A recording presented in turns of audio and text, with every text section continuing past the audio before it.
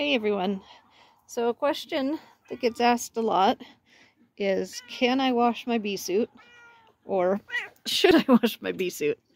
And the answer is yes, you should. And you can.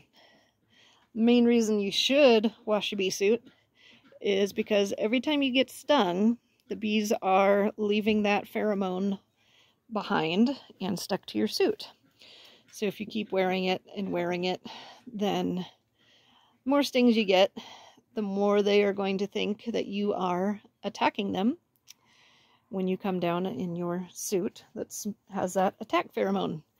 And don't mind the baby barn cat there. He's pretty cute. Baby Z. But the best way to do this is take your veil off, or it will get ruined. This is your veil. It should unzip, hopefully, depending on your type of suit. But take that off before you wash it. Do not use any laundry detergent. You don't need your suit smelling like fresh flowers or spring rain or anything like that. So you can either find the baby detergent for baby clothes that doesn't have any perfumes or dyes or anything like that in it. That's totally fine to use. When I washed mine today, I just used some baking soda and put it on the soak setting for like 15 minutes because I tend to walk on the bottom of my suit. I like to put this over my shoes and then I pull the whole thing over my heel, which isn't the best for the suit, but makes me feel better about bees not getting in through where my shoes are. And I just did that, and now I'm going to let it air dry. I don't want to put it in the dryer.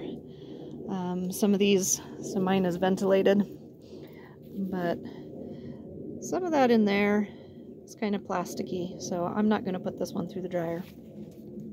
It'll just air dry, and it'll be ready to go when I go out to check my bees. Make sure you reattach your veil after you're done. But yeah, then you should be ready to go. If you have any questions, be sure to post them in the comments below, and be sure to subscribe and follow along for more tips and tricks on how to take care of your bees. And I will see you next time.